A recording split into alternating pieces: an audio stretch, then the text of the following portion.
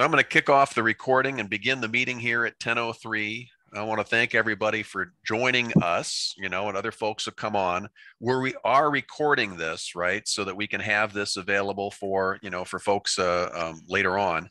So if it, so just a heads up on that.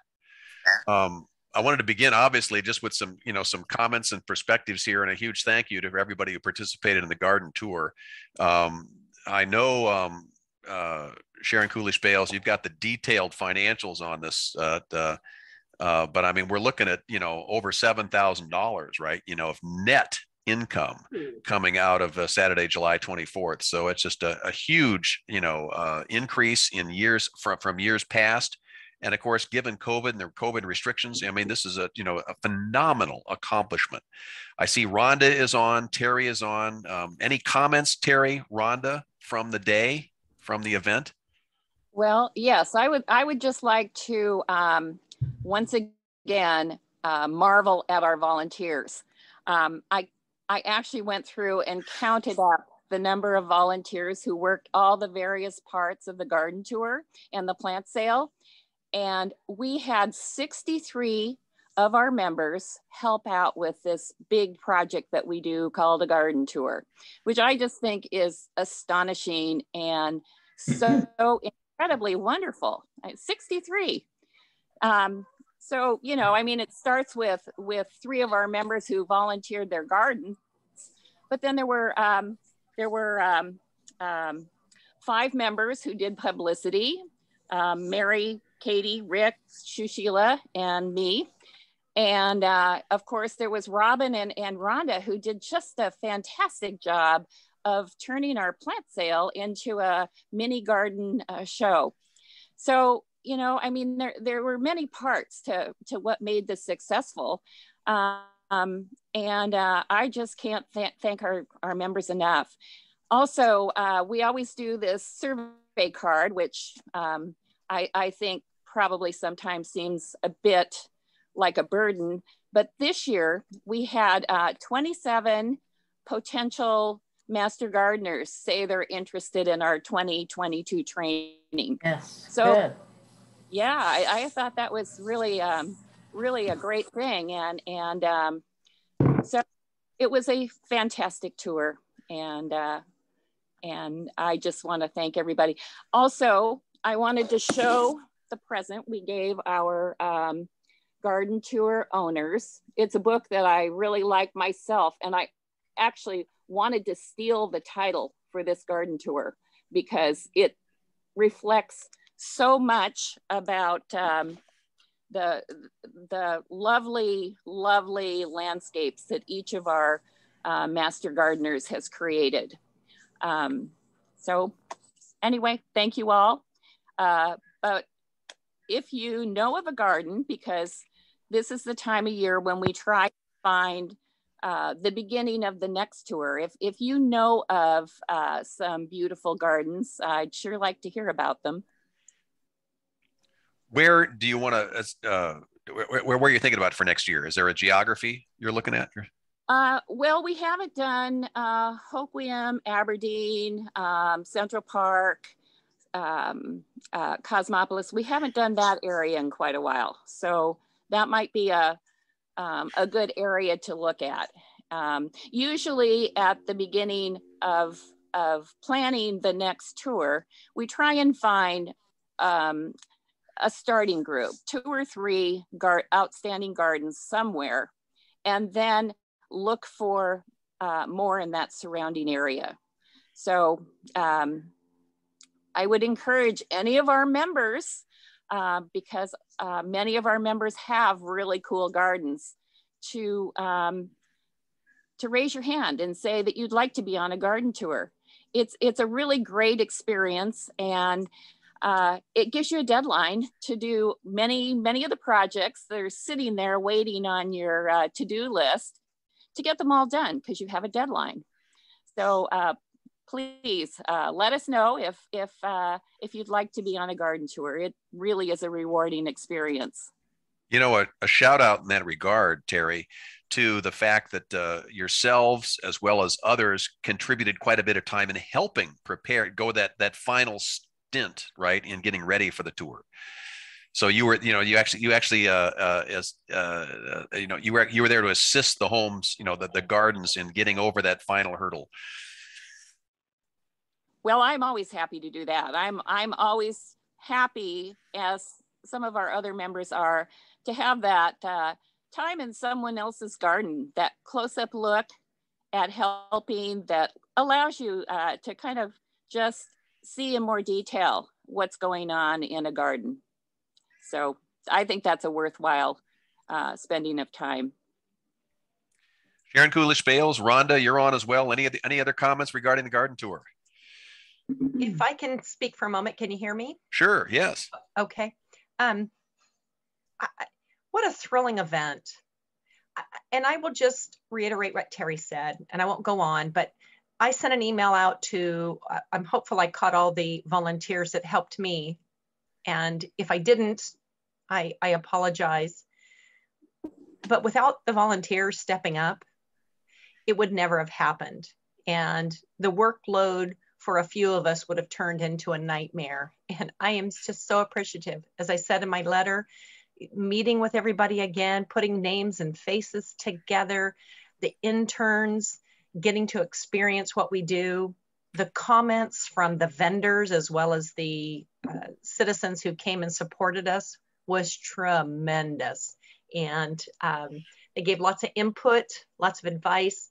We found some of the issues that we had. I tend to focus on the things that went wrong, and I need to stop doing that and focus on what went right. And what went right was it was a beautiful day. People supported us. I would like to have had more plants. So I think that focusing now and getting folks involved in growing plants for our next plant sale would be tremendous. And I'd love to help with that part of it. Whether we do it the same way or not is probably very questionable, but we do the plant sale every year. So I can think of ways to grow that opportunity for us, and hopefully I can be involved in that. But thank you, everybody. Yeah, and I would just like to add one of the most rewarding experiences for me, and I think every member that I saw that day, was just the opportunity to see each other in person.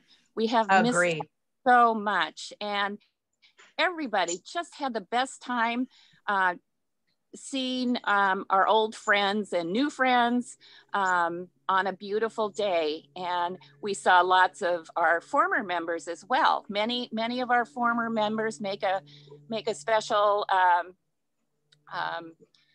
effort to go on our garden tours. So I think maybe that was my favorite part of the day.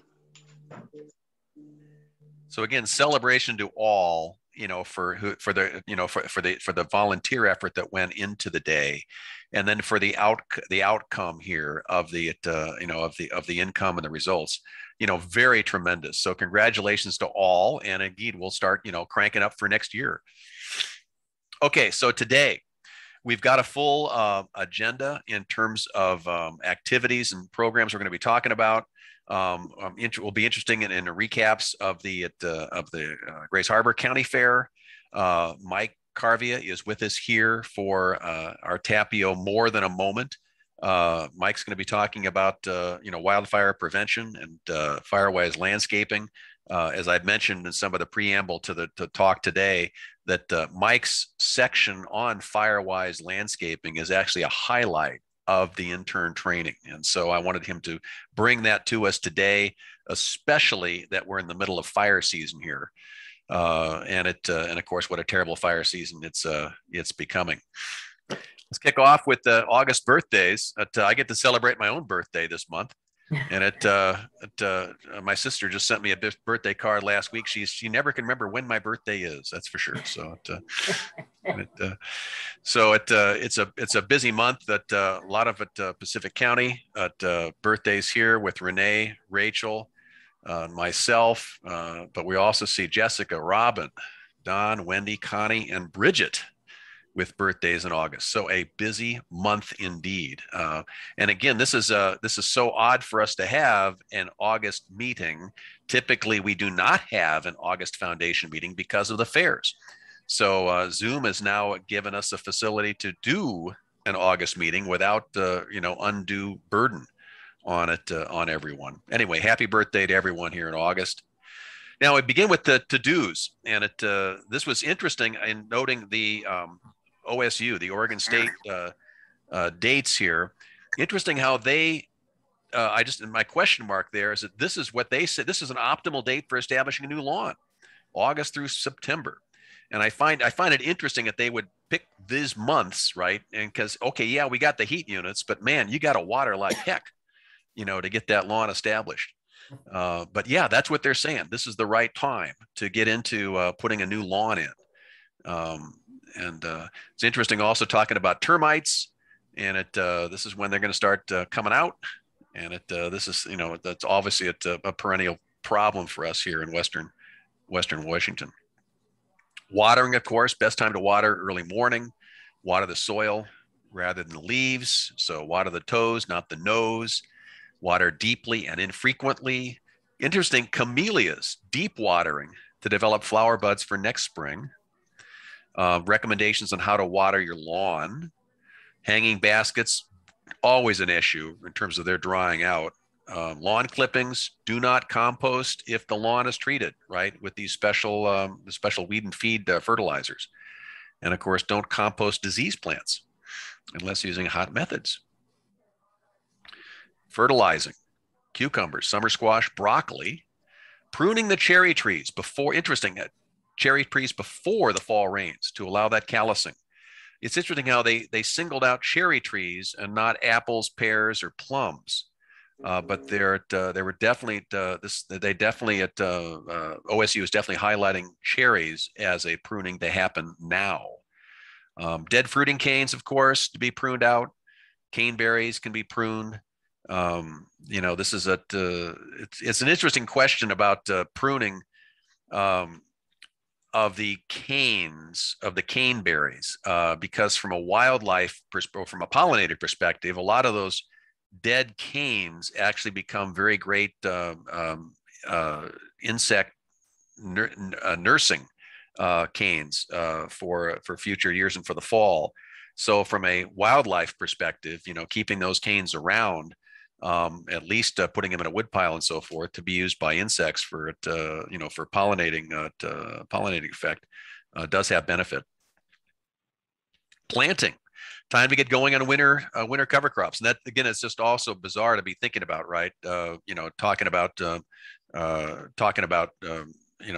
winter gardens at the very time that we're thinking about here, the very time we're thinking about having, a heat dome.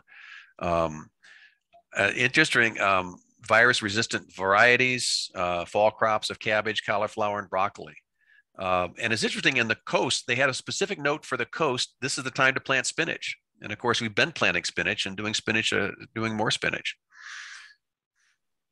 Pest monitoring, a strong comment here about IPM to make sure that we're using chemical controls only when necessary.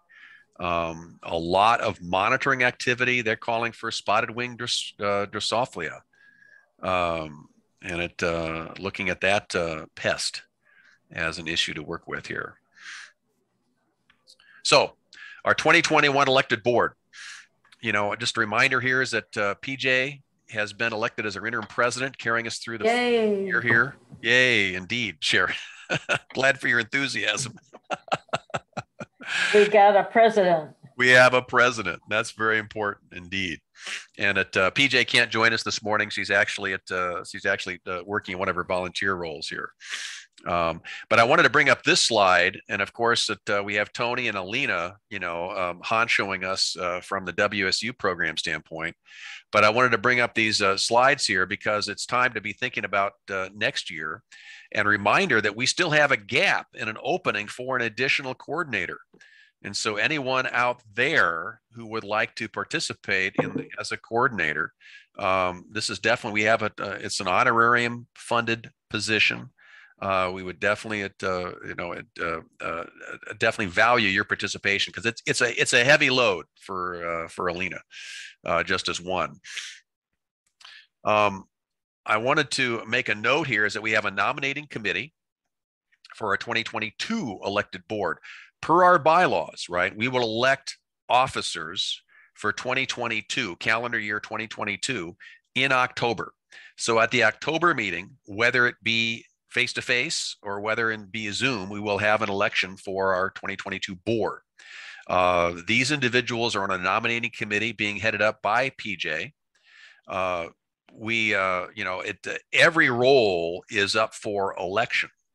And we definitely want to ensure that as many people are considering these roles and considering stepping up and making this program happen. I think everyone who has a current role understands that, we all succeed through the support of multiple volunteers. So I would like to feel that no single role is overwhelming and that there's lots of opportunity for support. So please consider, where you might serve, and if not as an elected officer, on a committee or in some other volunteer capacity. So reminder, of course, who we are as the foundation and as an officer of the foundation. We're here to form these three activities, which are spelled out in the bylaws as to why we are here. We educate and inform following research-based information from WSU, OSU, and Idaho. We fundraise for growth, as we've just evidenced with the garden tour. And of course, we come together to facilitate coming together to learn and to socialize and network. So that's our volunteer shout out to make that happen for you all. Reminder, of course, registering your hours, recording your hours. Mary Shane admitted to me before the call that she's not recorded her hours since April, I think. So she's got a long list of recording the hours and getting into Give Pulse. Alina, if you're on and have any comment here in terms of how are we doing with respect to getting our hours recorded. Any comment you want to add? I think we're making progress. I have some things to add later on about this, but just continue to explore and noodle about and add your hours, your impact hours, and contact me if you have any questions. I'm making a special note of this now because, as Terry noted early on, there's 63 of our members that volunteered during the garden tour. So there's a significant number of hours that we can post to Give Pulse here because of our activities on July 24th. So reaching out for some announcements that want to make sure folks have a chance to give all the news that's good to share. Helen, you must have something to share, some of the announcement to share, right? Mute. Oh, aren't I? I better look. Kelly? Yes, Cindy. Yeah, I have. If Helen's doing some thinking right now, I just would give you an update on the fair, which just ended on Saturday, the Grays Harbor County Fair. They had record daily visitor counts each day that the fair was open, and they reduced the fair from 5 days to 4 days for this year. So just the fact that they had so many visitors was a big plus. We had a pretty steady stream of visitors to the garden. Lots of good help there for the master gardeners to visit with folks and record plant clinic questions and address those questions. So and let's see what else. What was I going to tell you about that? We also had I think it was almost 90 kids coming through to do our children's activity, which is a sizable bunch. We didn't get a count of people that came into the garden this year, but we did. We just didn't have. We weren't set up to do it. So, anyways, but I just wanted you to know that the fair was a great success. We had a lot of good comments on the garden and just the folks in the garden. So, So Cindy, it was interesting. You're noting that they had record attendance, and is that, Yes. I guess part of it, of course, is that they didn't have a fair last year. You have That's right. pent-up demand. That's Part right. of it, of course, is that it was compressed, right? Yep. So fewer days. Yep. It might be a heads up for Pacific County, you know, to be aware that that's going to happen for them as well. I hope it is. Any particular questions in terms of plant clinic? Is there any theme or trope that came up with respect to problems or issues or concerns, questions from the public? You know, Jude's going to have to answer that if she is willing, because I didn't really, I didn't field the plant clinic questions. I was in the, you know, in the raised beds running around visiting with folks. But she fields and collects all the data on plant clinic stuff. So I don't know, Jude, did you have something? Is she on? I don't see her on, but I'm wondering, is anybody else who served in the plant clinic there with Jude? Any comments or questions? Maybe is Garnet on? I was outside the plant clinic. I was mostly back in the compost area, but weeds. And, you know, weeds that we know like the back of our hands, like ivy, bindweed, Scotch broom. People were asking about weeds? Okay. Interesting, Chris. So you know, and so common weed problems, typically coming from people who are new to the area or from established residents, established populations. Established, but the other comment I'd make this time is that we had more, I spoke to personally, more out of county people than I ever have in the past. I mean, King County people, Renton, you know, people from elsewhere seem to have flooded to this fair. That's true. There were a lot of people from outside of Grays Harbor County. You're right. No, and Chris, also on that idea, the thing about the King County folks there was a woman who stopped and asked, oh, what kinds of plants are good for the deer aren't going to eat, you know, and I told her lavender, and she said she was and she laughed a little bit because that's a decent answer, but what do deer really not eat? But besides that, she said that she was in the first graduating class of master gardeners out of King County in the mid 1970s. So what a fun guest to have come visit our garden. Well, congratulations! It indeed I think you're coaching there on the fact that we should expect you know, a large group coming to the Pacific County Fair is well taken there. I hope so. Yeah. And Mike, I wonder if this is a quick time for you to give a shout out for your request for volunteers for that Pacific County Fair. Any comments, Mike?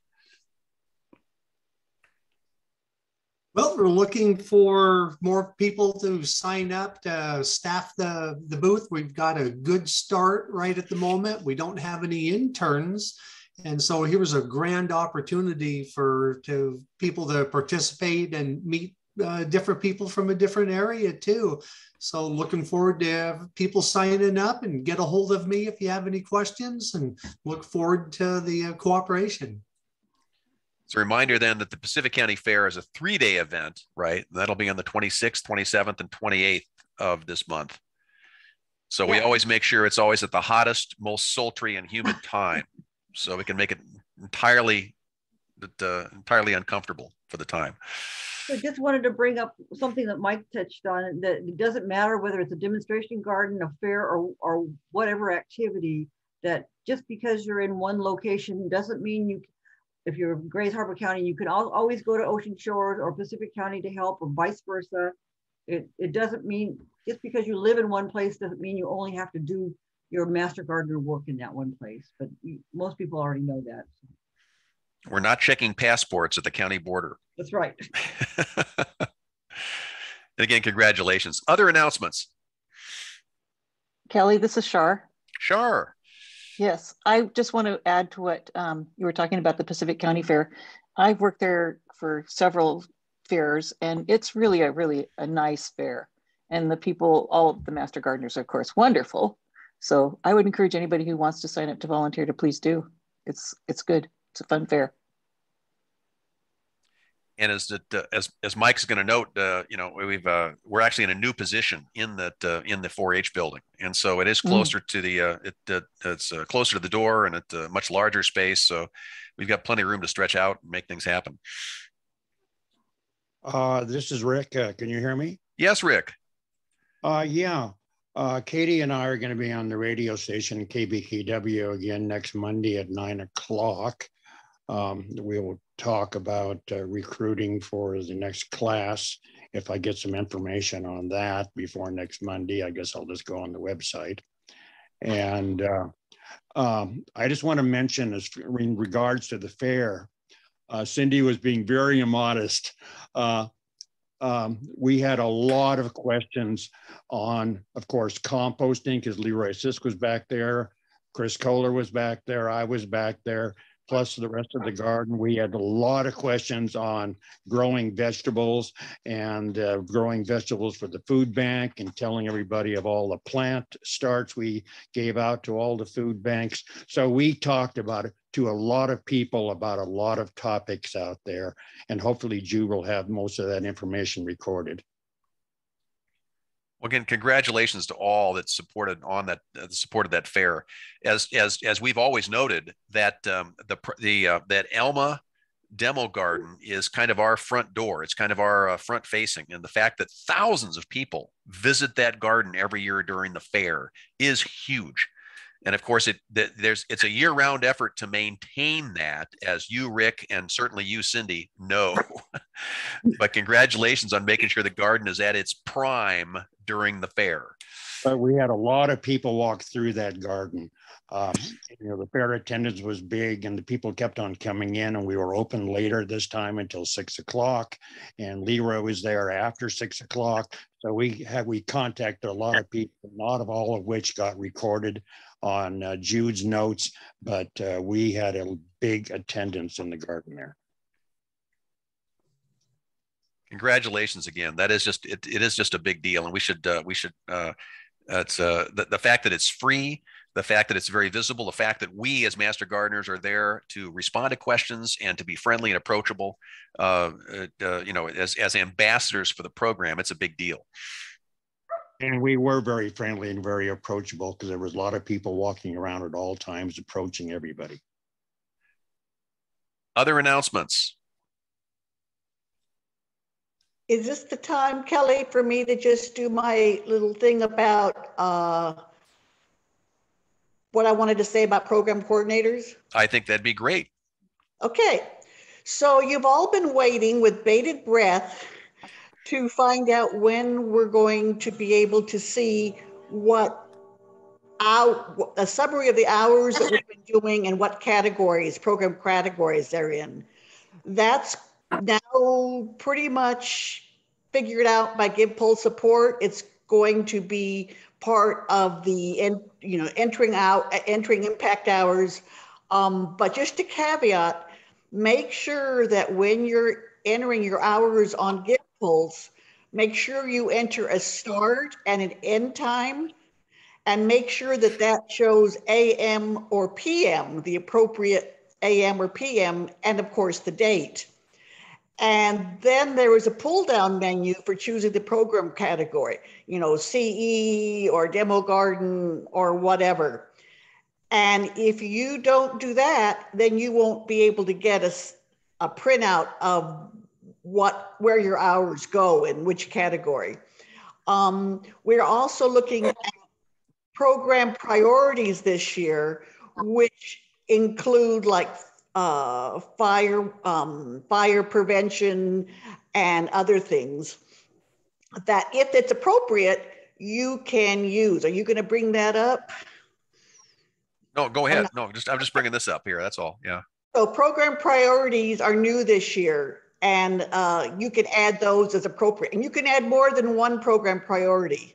So you can do nearby plants and water conservation, you know, whatever applies. And then once this whole thing rolls out, I'll send you step-by-step instructions on how to access your print summary. And that'll be this month.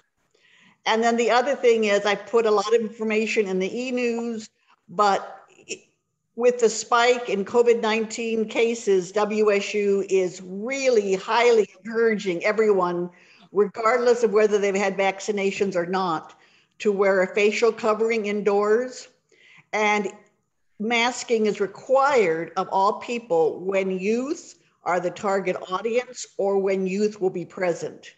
So if you're having a plant clinic, you have to wear a mask even if you're vaccinated or not vaccinated, because you know that families will be coming.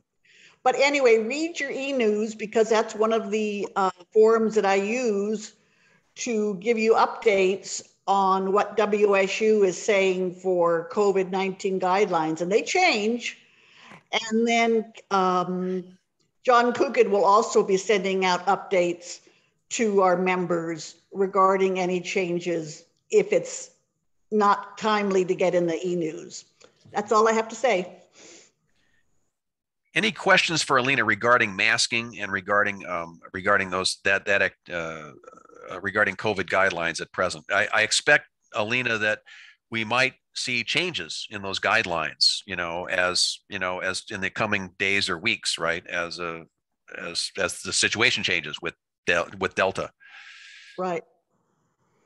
I have a question. I noticed that the Grays Harbor Fair, nobody was wearing a mask around all the children that they were leading. Well, that will change for Pacific County. So John, you're not talking about the master gardeners, because the master gardeners wore. Yes, the master gardener garden. Well, most of the master we gardeners wore our masks. Their masks. Well, I saw some pictures that I got from Helen that showed children and the adults around them didn't have masks on, and they were master gardeners. Well, it would be okay. That's quite possible that happened, but most of us wore our masks. I'm not sure that those were master gardeners that you saw in some of those pictures. The one picture where we took off our masks, but there were no children in it, were with Carol. And the picture that okay, I'll go back and look at the pictures too. Yeah, just be careful what you're looking at, John. But John, rest assured that at the Pacific County Fair, we will be indoors, and and I fully expect that we'll all be masked, regardless of status. Well, that's great, but it sounds like you've figured that the coronavirus is a thing of the past, but that's not true. I know one member of our group has maybe caught it after the Grays Harbor Fair. Oh no. Yeah. Well, masks indeed are and mask and proper COVID protocol is definitely going to be intently watched. So we'll definitely be looking for your emails, John, relative to WSU guidance as they follow the state guidance, which is certainly changing. I want to add, almost nobody besides master gardeners was masked at that fair. Yeah. I went to the races afterwards, and absolutely no one was wearing a mask but me. That's the way it was. I'd like to add that my son-in-law has COVID, and he has been vaccinated. So he's not in the hospital or anything, but he got really sick. So it happens. We still need to be careful. This is Karen talking. Most certainly, Karen. And by the way, our best wishes for your son-in-law, because indeed breakthrough cases will occur, as we know. Well, he caught it from his daughter, who was too young to be vaccinated. So, my granddaughter. To that effect, we definitely know that the state conference coming up at the end of September, right, will be all virtual. And so that they wisely planned months ago, right, to have the state conference be a virtual event this year. The website up there at the top, mglearns.org, is where you can go to sign up. Karen, since you're on the phone here, Aaron, and Sharon, any comments from yourselves as to the state conference? Do we have any sense for how many people from our foundation have signed up to participate? I don't know, this is Karen, but we would like to have some people donate items for the online auction. Each county is supposed to try to get some items. Items that don't need to be gift certificates are especially welcome because then they don't need to be shipped. Okay. So will you be reaching out, or you're just kind of reaching out, just suggesting here that anybody that has some ideas get in contact with you? That would be great. Any of us. Yes, yeah. Sharon or Aaron. Yes. Yeah. Or me. Yeah, we're doing some soliciting of businesses related to gardening. Yep. I want to make just a personal shout out to everybody that because this is a great way to get your continuing education hours in. Yes. And it's going to be it can't get more convenient, right, than to have this this kind of virtual access. So at this point, I would hope everyone has enough skill with Zoom that they would be very comfortable going to this this conference experience. So there's no excuse in my mind for not getting your continuing education hours in for this year. Well, you've already supplied a lot of them for us. Well, we're trying to keep that going. Yeah, but this is going to be quality training, quality learning. Oh, absolutely, yes. So don't miss that opportunity. Now, speaking of opportunities, one of the discussions we've been having amongst some of the emails here is that how do we make sure that all of our Master Gardener colleagues, right, are doing well during this time? I mean, there's 28 of us here on this Zoom call today, and that's great. Our e-news goes out to many, many more. But it's the question of reaching out and connecting with people who may not be, have access to Zoom, or may not be equipped to engage. This is, I just want to put this reach out here, is that you have on the roster, right? You have the roster that we distribute to everybody, all the contact information for all of our members. And a shout out here to anyone that can reach out to folks that they need just a call, a text, a visit, see how they're doing. We're coming on to, well over a year and a half of this COVID experience. And as John noted, we're far from out of the woods on this. So it is time to make sure that we really are doing all we can to make sure our MG colleagues are healthy, are being thought of. If there's any needs, concerns that they have that we might be able to assist, all it needs is a call. Any comments or questions from anyone on this? I have a question. It's directed to Elena. Can you hear me? We can. Great. Will there be a new roster? Okay, you know what? I have been working on a roster. I was going to send it out today or earlier this week, and I keep getting people contacting me saying things have changed.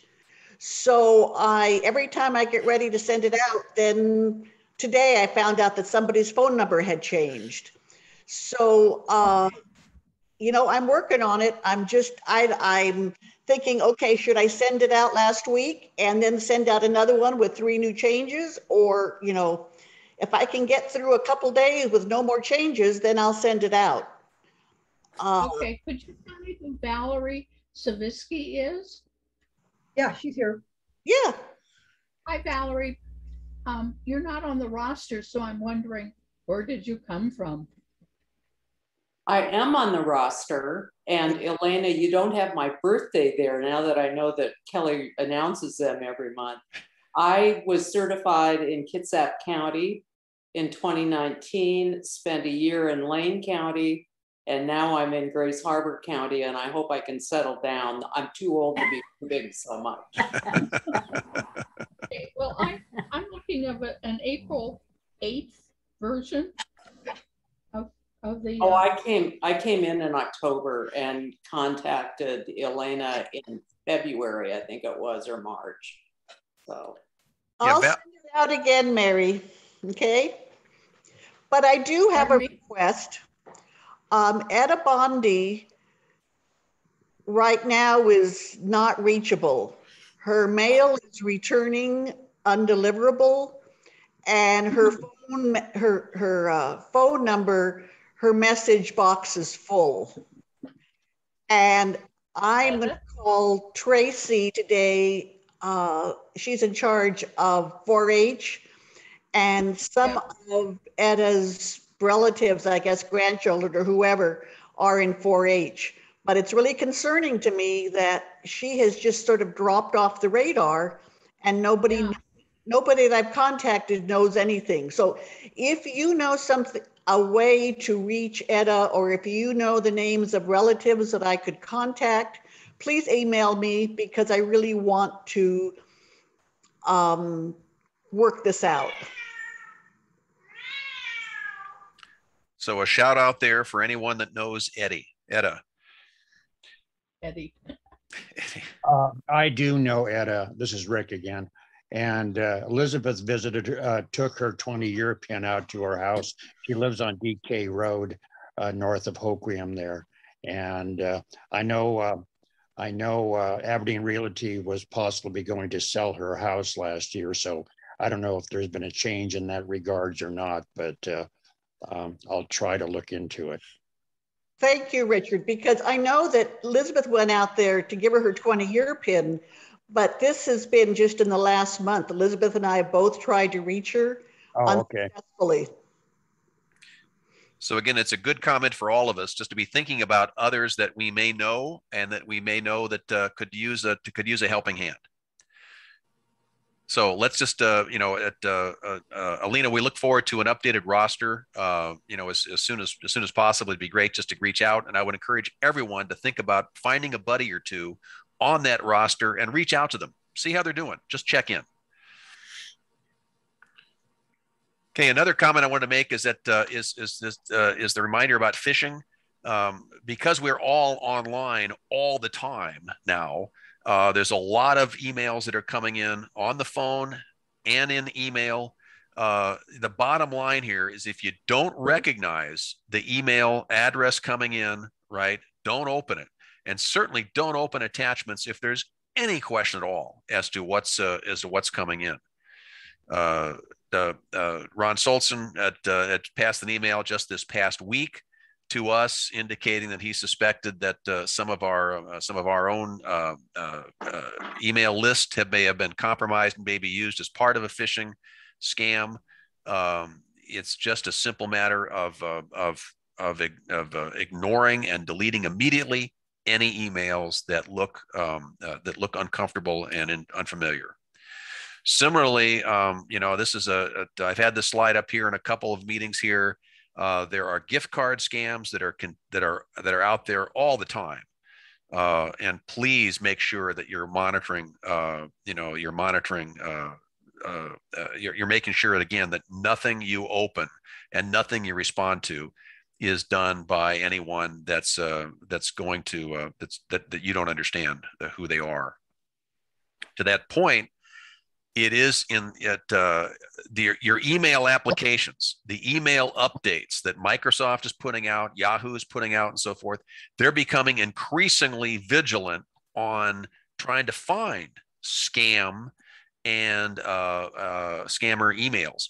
And so it's possible that the emails that you want to be receiving from Alina, from John, from Katie, right, may be getting blocked because your email application may think that you're receiving a scam email. And so this slide is here just to make note that you can whitelist or block folks that you want to receive email from or not receive email from. And the easiest way to do this, just to go to YouTube and just Google or search in YouTube how to whitelist an email address in Yahoo, how to whitelist an email address in Outlook. So there's ways to get this done so that you ensure you do not miss an email from John or Katie or from Alina. So very important that be thoughtful on that. Okay. Now, tentatively, we're hoping to have a picnic next month on Saturday, September 11th, an auspicious date indeed, but we wanted to pick a Saturday. And, but indeed, we're going to be tentative at this point, given where we stand with COVID. So, you know, stay tuned for what we may or may not be able to do at that time. Okay. Mike, I want to turn it over to you. I'm going to stop my sharing here and give you an opportunity to share. By introducing Mike, I want to make sure that folks know that he's just recently retired from Pacific County as a firefighter. And one of the exciting things that we've all really enjoyed in working with Mike is that he's been very gracious in gifting of his time and his experience in talking about how to work with fire, you know, in the landscape. And he's done a very enjoyable time, by the way, with the intern training. Mike, over to you. Okay, let's see here. Are we able to see that, Kelly? Not quite yet. So I have, let me see here, the screen share component on there. Go down to share screen. Okay, got it. Click on the little green button and then pick the window that you want to share. It's coming. There it is. Shazam, we got it. Okay, outstanding. Okay, Karen, you need to go on mute. Go ahead. Okay, well, good morning, everybody. Kelly's given me a 20-minute opportunity to do a refresher about the Firewise program that is out there and some of what we can do as master gardeners. So there'll be two parts to today's presentation. And the first part will be, we'll talk about your home, landscaping, fire behavior. And then I sent additional information to Kelly I'd come across through Washington State University about your respiratory health and what you can do to make a difference for your health inside your own home. And again, as Kelly had said, I'm a retired firefighter. I've graduated from the class of 2014 from the Master Gardener, and it's just been a great experience ever since then. So we'll talk about, again, we'd already talked about the landscaping, decisions, building construction, and this is all about you. Something that what I can bring to the forefront is what you can do to make a difference. So we'll talk a little bit about fire behavior. When we talk about it, there's the big three when it comes to the fire environment. So of course, the weather is absolutely huge. And then where do you live? Do you live at the top of a hill where fire may go up the hill? We'll see some pictures of that. And what type of fuel is around you, whether it's just simple grass, vegetation, and we'll talk about whether the fuel has to be alive or dead to be able to burn. So when we look about the big three, so what is the weather? It's hot, it's dry, it's windy. There you go. That was the whole presentation right there. So the hotter that it is, the drier that the fuel will be too. And the wind makes a big part into how is the fire going to proceed. And we'll see pictures later on where you'll see where the fire will burn against the wind. And we'll talk about some more about the fire behavior on that. So then the topography, and take a look at where you live. Do you live at the top of a hill? Do you have a narrow drainage, which will increase the rate of the fire spread? How steep is it? They increase the rate of the fire. And so I think that looking at this picture that the fire started probably from spotting on the left, because you don't see where the fire is leading up. We see at the head of the fire. And so it's probably due to radiation, convection, flying embers that are going around. We'll talk a little bit more about some problems that you have in your area. And if you start seeing ash falling around you, there's a pretty good sign that you have a problem somewhere in the distance. Well, let's take a look at aerial fuels. So here we have just a great example of the fuel that's up at the top of the trees. We're talking about branches, moss, snags, the very top of the crown of the tree. We can see that we have, for the most part, a live forest. And the forest, a common misconception is that it has to be dead to burn. And that is so far from the truth. The heat, the dryness of the fuel, the fire, the direct flame contact. So even the green, vibrant growth will burn.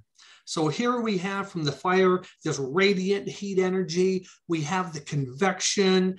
And here's where you're going to get what's called crowning, is that wind takes that convection, then drying out the fuel in front of it. This fire just races across the top of the trees. And probably one of the most feared places to be is underneath it, where the fire is burning over your head.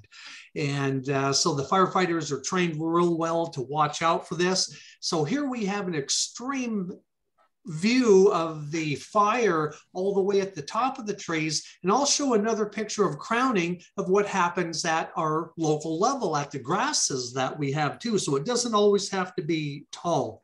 We can see with the fire and the aerial fuels, lots of smoke, lots of the just incredibly intense fire. And remember that this is at the top of the trees. Now we have some of the embers and burning debris falling down, which is going to start the fire underneath. And we'll talk about the torching effect also. And with a top of the aerial fuels like this, we have lots of lumens. We have lots of light coming from this because we have the air right there, and we have such a good complete combustion. So another fire that we have are surface fuels. This is everything that's sitting on top of the ground: grass, shrub, timber, litter, logging slash. And again, it doesn't have to be dead. Green growth will burn. And we see this often with some of the mega fires, especially the fire in California, which I believe is now the biggest one in their history. It's evolved that far into it. So we've taken a look at some pretty extreme fires. So how about if we just tone it down a little bit and let's just bring it home. And we had talked about the crowning of the fire. So here we have a dune fire, obviously, and we can see the blackness of the fire that's burned, but look at the brown of the unburned fuel. This fire raced across the landscape, and all of this will burn again because all the fuel has not been consumed. So here's a good example of some torching, the crowning of the, not torching, but the crowning of the fires going across the top of the landscape and just going so fast, makes it pretty challenging to keep up with the fire at times. So we had also talked a bit about the embers and the wind direction, the ash falling around you, and even if it could be a neighbor burning next door, whether it's a recreational fire or they have a permit to burn. When you start having ash falling around you, you need to have your spidey senses need to kick in, and you need to be on your alert, because true and ash, for the most part, is a complete burned particulates, solid particulates that's floating through the air. But some of those embers, some of those ash have a little bit of life left in them. And as more of that comes in, it could start a fire. So there's your sign. You start seeing ash falling around you, figure out what's going on, and be on the tip of your toes because something's happening. This is such a cool picture. This is one of my favorite pictures. I just absolutely love this. It's just a great example of the root system. And so a subsurface fire is where the fire, somebody has built a campfire, maybe underneath the tree, the fire is into the depth. They may have poured gallons and gallons of water on it when they're done, but that fire, that heat will get into the root system and it'll travel underground. And those are the fires that are a lot of work. And they'll smoke and smoke and just keep going. And So there's a lot of digging here. Very seldom are there flames in something like this, but lots of smoke, and people will call it in saying, I don't see any fire, but I see lots of smoke. And then again, maybe they had a campfire underneath the tree and it got into the duff. Defensible space, what can you do? What you can talk, we can talk about the defensible space. Look at this, we had a fire, they had a fire that burned 360 degrees all around the property, but look what they did. They had cleared around the home. There's two parts to this defensible space. One of them is it's to stop the fire from coming back, and the other part is a place where firefighters can work. Where you can work, keep it back. Good. How are you? Were you at Margaret's earlier? Okay. Okay. Thank you. So we can see the landscaping, the rock, the mulch, even though that they've got greenery around their house, they had cleared out past that, and all of that just made a difference. So that extra effort just stopped that fire. And I'm sure it was a pretty intense situation there, seeing that fire burn all the way around them. And then here's where they're looking out for embers, whether they evacuated, whether they stood their ground and had sprinklers on the roof. But that greenery helped out. And then the clear minimum of 30 feet is what we want to keep in mind. Everybody's place is different. It may work, it may not work. And of course, the gravel road that we see there is a nice defensible space there, barrier coming across. But again, that doesn't stop the embers from coming over onto your property and the embers being blown into the foundation vents, the roof vents, so you still are open windows, so you still have a lot of problems. We take a look at mowing the grass. Yes, it is okay to mow that grass, but as we take a look at this dune fire that had swept across the landscape, what stopped it was we can see where the grass was mowed up against the grass that was not mowed. And the biggest problem that we have is when the fire gets into the pine trees with the pine needle litter and all of the duff that's underneath it, where you'll have this extreme torch happen, and then all those embers are carried downwind. And we can see where we were able to get it just in the nick of time to keep it out of the trees, but the trees end up being a pretty big problem for us. So even though we take a look at the grass on the far right of the picture, that grass will burn. Even though you have a close cut cropped lawn that may look like a crew cut, but all that grass is dead, it'll still burn. We've been at fires at places where they had a fire pit, had a campfire, an ember got out, and it will slowly creep across your lawn, even though you only have 1 inch or 1.5 inch stubble, but all of that will burn. Here's another good example of the fire spread was stopped by the mowed grass, and the fire burned right up against the house. It would have been nice if they would have had more of a cleared out area, but we got there in time and to be able to make that difference. So I'm not quite sure what happened with this picture. You know, that 30-foot defensible space, they've got a nice area there for maybe horseshoes or lawn or badminton, but we can see where the fire had burned up to that cleared area and had stopped, but now it's starting to creep around towards the house. Well, we see that we still have a lot of tall grass to the house, cedar siding, and then the wooden deck that's on there. So what you can do is take a look at your house. Where is the vegetation at? What is it that you can do to be able to clear the majority of that problem out, to buy yourself time or to totally eliminate the hazard? So take a look at your landscaping, take a look at the topography. Where is your house? Look at problems that there are, and it's not so much visualizing the destruction, it's visualizing the path of the fire, which is what I did in the fire department.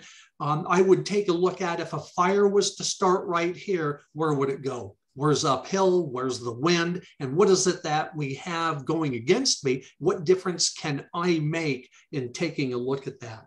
So Mike, just on that point, I want to break, because that's a great shot there, right? You know, you've just indicated, right? Just going back to that last one, you've just indicated that what you'd be looking at that property and you'd be thinking about predominant wind direction, fuel source, risk of activities. What recommendations would you make to this homeowner with respect to their defensible space? Well, asking them to take off their wooden deck and their wooden siding isn't practical, of course. But what they can do is they can go in and cut that dune grass. That is not modification of the dunes or the tall grass. So they can take a weed eater, they can go in and cut that down and get that vegetation. You can see where they've got a nice concrete foundation, and getting that vegetation down away so that that fire isn't burning right up to the property, right up to the deck. And now you have direct flame contact is more of a problem right now because of that fire. But they can extend that that defensible space around them and make a difference. The picture is looking north, and we can see how the grass has swept to the left, to the north there. So the predominant weather coming from the south. And as we take a look, so that would be my main focus, is looking to the south. What is there? What is it that I can do?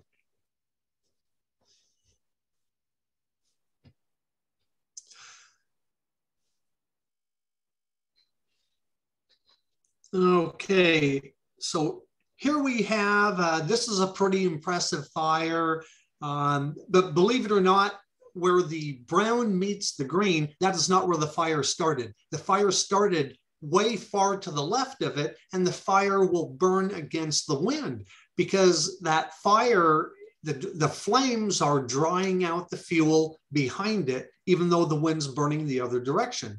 And so that fire, even though will just continue to burn, even though the wind may not give it that direction you want. So it's really deceiving on here. But there isn't much of a fire break around here. They've got a little bit. The path is not a good enough fire break to the foot traffic path from the road out to the ocean isn't a good enough.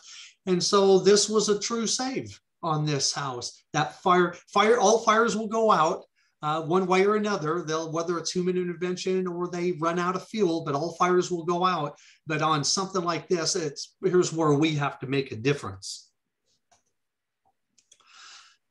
Wow. Okay, so it's not always a campfire, and it's not always an illegal burn, anything like that, lightning. So here we have a gentleman who was tried driving from the ocean through the dune grass and up onto G Street, and got his truck high centered. Catalytic converter burns, I want to say like at 1400 degrees, and that when they're not operating correctly could be double that amount. But anyways, so it was hot enough underneath that vehicle, or it caught the dune grass on fire, burned up the truck. And here was a true save of 2 houses, being able to get in there just in the nick of time. And to be able to, because here we have the dune grass pretty close to the house. We've got railroad ties. We can see on the right-hand side, the trees and the bushes there suffered some damage. And then here's the impressive part. Here's the vehicle that was actually on fire. Somebody had taken that picture. Now, even though that was an empty lot between 2 houses, it did make a difference. We can see the fire would burn up to the lawn and stop at that point. So that radiant heat energy, that smoke column, and again, the guys did a great job. It was a good save. So we take a look at the siding on your house, and here's vinyl siding. Well, vinyl siding isn't very friendly to heat. If these folks would have cut the little pine trees and the grass back, they probably wouldn't have had that significant of a damage. But with that heat and what's coming up to be able to melt that plastic on there. We also have to worry about the curtains on the other side of the window. If those curtains catch fire, then we've got we actually had to do forcible entry inside the house and take a look and make sure the curtains weren't too hot and smoking. So we opened up the curtains and made sure the fire hadn't progressed inside. But taking a look at what you can do, if you've got vinyl siding, maybe you need to take extra steps to be able to get vegetation back and try to figure out what is it you can do to protect your investment. A lot of people get bent out of shape with the propane tank and against there. But to me, the pile of wood is the biggest threat. Propane tank, we walk around, do a 360 around the homes. We just shut them off. Just shut off the propane tank. They're relatively safe unless the entire structure was on fire. Propane tanks will vent themselves, but there's other threats that are on there that are a bigger threat. So what can you do? How is the road to your house? Do you have good access for fire trucks, brush trucks, water tenders to be able to get in, turn around, conduct operations, and get out? And, you know, the fire service, fire department, we don't have an obligation to tear our light bar off and our mirrors off to get down to your place. So there may be times where we have to do what's called hand jacking, hand jack a fire hose down there and fight fire from a distance, which we've had to do before. So what can you do? Take a look at your road going in. Is there something you can do to reduce maximize the overhead clearance, the siding on the sides to be able to get a fire apparatus in there? And if you have any questions, contact the fire department, have them come out and take a look at it. So, you know, why? Entire neighborhoods burned down, house after house after house, and you see it. Here's the only one standing. California Fire Department of, oh goodness sakes, can't remember the department's name, but they had published this extensive exam data on houses that had burned. Why did it burn? Why did it not burn? And what happened? And so this exhaustive report that they did, it was just really super interesting. And the building construction codes, that was the #1 reason that stopped their houses from burning down. Building construction codes and people not cheating the system, terracotta tile, cement board siding. #2 was landscaping. What can you do with the landscaping to stop that? And probably the most astounding fact that they presented was luck. Luck was a contributing factor in there. The wind changed direction at the right time. Something happened, but luck was, they couldn't give it a good reason for it. So defensible space. We have a defensible space here. We can see the retaining walls were just huge in this. The house at the top of the picture, the retaining wall was just huge. The house down below, the retaining wall out front, the parking area that they had. And so here we have fire that, if we take a look, burned 360 degrees around there. And they were able to save their houses through defensible spaces that they had created. Here's another one. Fire burned 360 degrees around. Why? The house kind of sits in a hole. You got metal siding, probably metal roof, cement board siding, minimal defensive space around there. Everything's burned up. There wasn't a lot of fuel. It didn't take a look like, but it doesn't take much for a number to get into your house. Another defensible picture of a defensible space that works. Here they have the road that's coming in. They've cleared out area around it, and the fire burned all the way around the property, and they still have everything standing. Well, I'm not going to show this one. This is a really cool video George Hill Towing had taken of a fire that we had. You see the fire racing across the landscape. You see one wildland brush truck show up there and put the fire out so we can see the direction. So I'm not going to show that one at all. So a good site to review for more information is firewise.org. And that one is a lot of information on it. And excuse me, like that. Before I go any further onto the next segment about your health, do we have any questions? Okay, if there's no questions, then I'll continue on with the second part. So a reminder for everyone is that you can temporarily unmute yourself by holding down your space key. So if indeed you have a question, and don't hesitate to use chat as well.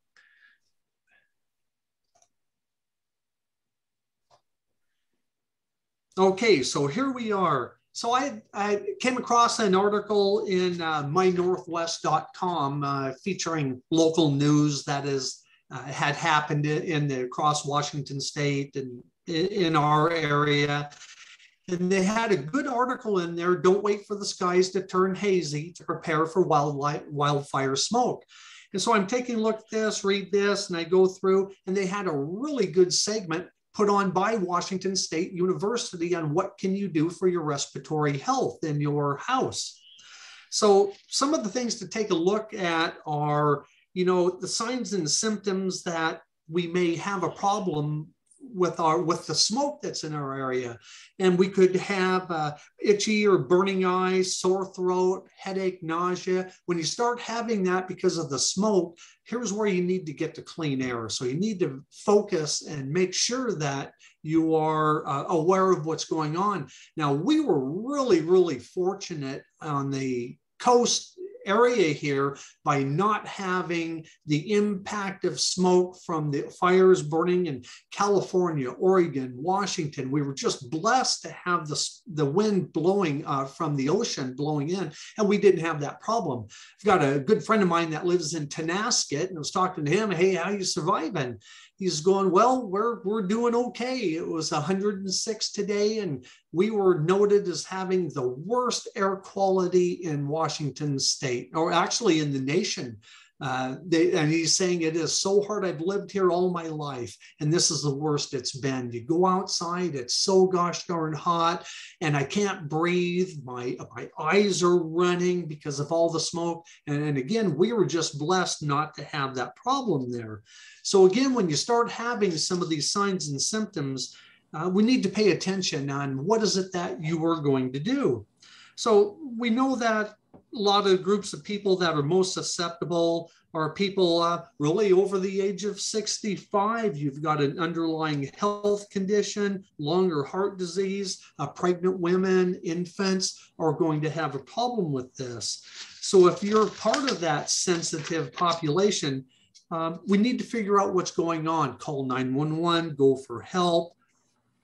And so you need to have a plan. What are you going to do when the smoke comes in? And it's going to happen again for us. Kelly had mentioned earlier, we have another, whether it's a heat dome or another heat episode, but we're in for another long stretch of dry weather coming up, and there's going to be some more fires. So again, the whole point of this conversation is what happens if it gets smoky and you are having respiratory issues? Do you temporarily relocate? Do you go someplace else? Do you try to buy yourself some time? But a lot of people, we don't have that ability to be able to do that. So then if you close all your doors and windows, protect in place. If you have central air conditioning, put the air on recirculate, and make sure you've got a good quality filter. And this was a great learning experience for me, that there are the 3 different types of filters. And you have the 10, 8, and 6, and it's just a numerical value assigned to the better quality filters and some that are not as good a quality. When we see that we have a 6, that's more for dust and lint. A 8 would be allergen, and then a 10 would be Allergen Pro, but that one also that's the one that takes care of smoke. So of course, good, better, best, and the price goes up accordingly. So there's a financial part in there, but here's what you can do with a filter in your own home system, in your central air system. And if you don't have a system like this, here's what you can do, adding one to a box fan. So here I have my fan and I have my filter. And we do some redneck engineering, and we just take simple duct tape and duct tape the filter to the fan and place this inside your house. Now you can put it in a window if you wanted to, but if you have a lot of smoking conditions, you're gonna have your door shut, your window shut. How can I filter the air inside my home? Here's a very simple way of doing it. Just taking a filter and a fan and taping it to this. Key component is pay attention. You have an arrow for the direction of airflow. So if you're going to use this inside the house trick in filtering the air, make sure you pay attention to the arrow that's on the screen there. Make sure you get the right filter for inside the house, and pick up a roll of duct tape if you need something like that, be able to make it work. And all of that will make a difference. Now, Kelly will provide a link at the very bottom from the Washington State University person that has showing an example of this, and he'll show you the filter that was in his house. He'd taken it off and how dirty it is. It really does work inside your house. And it's not just an example of what can you do for the smoke problem that there is, but for allergy season too, this would work in that regard. Mike, on that, is it on that home, on the redneck engineering of this thing, would you put the filter on the, which side of the fan would you put it on for optimal results? You put it on the direction that the fan is blowing out and putting it on through here. Now, depending on the makeup of your fan, is it going to be a critical fail? Here I have got my cord is in the back. Is it going to be a fail to put it on the back side or the front side? It isn't going to be a fail putting that on there and letting that air go through your filter. And I believe that the gentleman has, and I can't remember, to be honest with you, on which side of the fan that he had recommended. So I'm letting you down in that regard.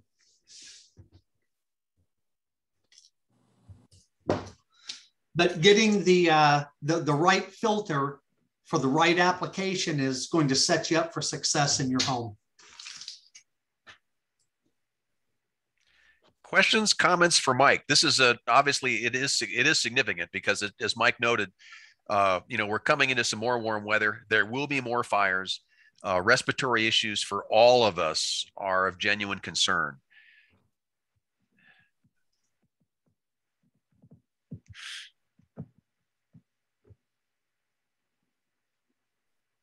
Okay, well, thank you, Kelly. I appreciate the opportunity to be able to speak in front of everybody again, and thanks for your support. Very good. Hey, so thanks everyone here for joining here today. Get back to where I need to be here. So do this here, and I'm going to go ahead and I'm going to go ahead and